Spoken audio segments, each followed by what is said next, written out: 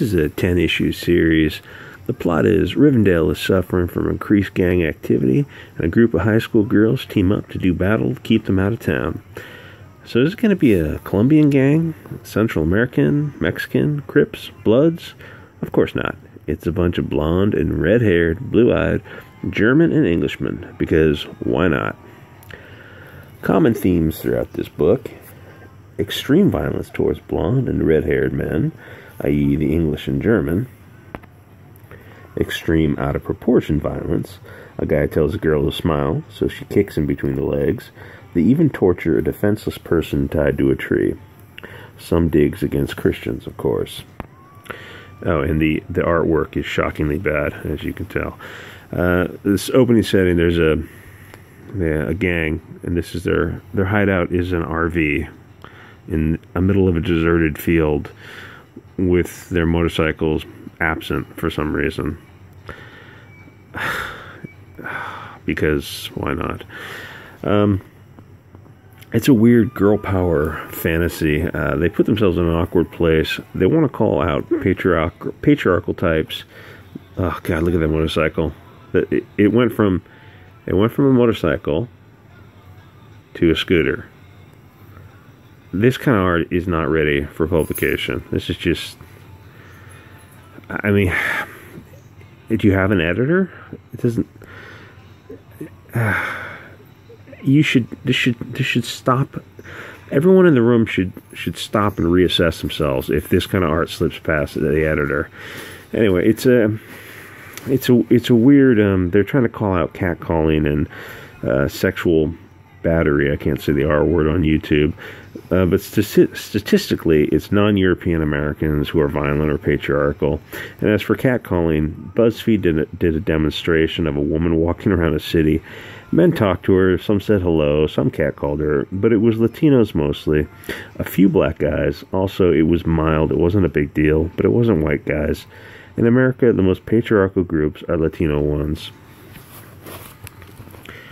So what did the Archie team do? They make all the bad guys look German or English. Most gangs in America, well, the gang breakdown are most gangs Latino, maybe 60%, black 40%, less than 1% are European. It's just absolute insanity, just racist insanity. You're 10,000 times more likely to find a non-white gang than a white one. So why did the Vixen team, why do they do it? Because nobody will defend the English and Germans. Plot twist, I'm neither. But if you stand for the principle that racism, bigotry, prejudice are wrong, then those principles also apply to the German and English. Mostly this is a misandrist, violent fantasy. It's basically Tortxre, P-word I can't say on YouTube. Call it prawn. The girls who work on this book definitely have issues with men in general and English and German men in specific. Are white men the group most likely to hurt and abuse women? Absolutely not. Does it matter to the creators of the book? Nope. If they showed the men who are perpetuators of violence against women in America, they would be called racist. I can't imagine anyone reading all 10 issues. It's a sick, racist book written by unprincipled, racist psychopaths. If you hold beliefs not in accord with reality, beliefs contrary to objective, verifiable facts, then you're crazy. The creators of this book are all actually crazy people with extreme violent fantasies, and they are very, very racist. I had no idea comics had gotten so bad. The Archie team is different from Marvel. If you go to their social media, they actually advertise their books. More than advertise, they're actually begging people to come buy their books. So at least they're doing that. I give them credit. Whereas the people who work for Marvel seem to forget that they need to actually sell their books themselves. This is a new commercial universe for comic books and media in general. The problem is they don't have any customers because, one, the story is vile, racist, misandrous poison, and two, the art isn't ready for publication. Take a look at this. Who's the bad guy in every single image? Anyway, they aren't dumb. Oh God, extreme levels of violence. They're kicking a guy in the face. In one of the issues, someone catcalled them, so they violently tortured him. They are kicking a guy on the ground. This is sick. I mean, this is sick stuff. This isn't a left versus right issue. If you're on the left and you defend this because these people are on the left, stop. And this isn't right. They're kicking somebody on the ground. They're trying to kick him to death. They're torturing someone who's tied up. In any culture, the concept of torturing a defenseless person should be abhorrent.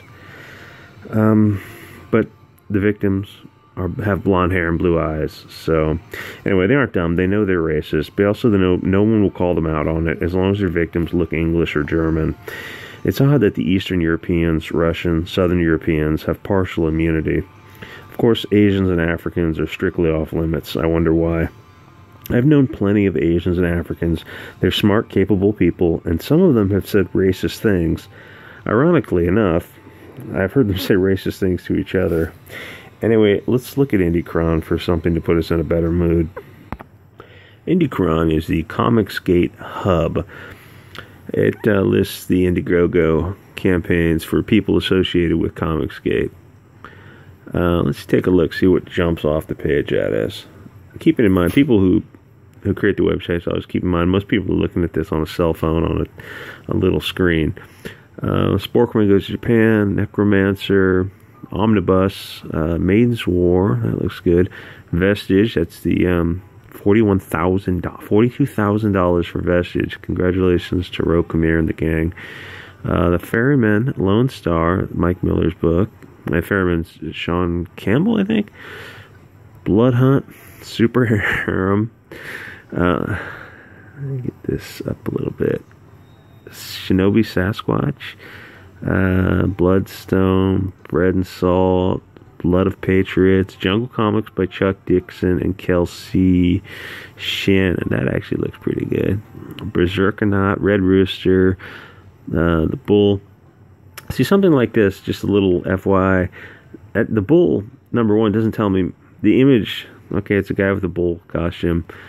It doesn't quite really sell it.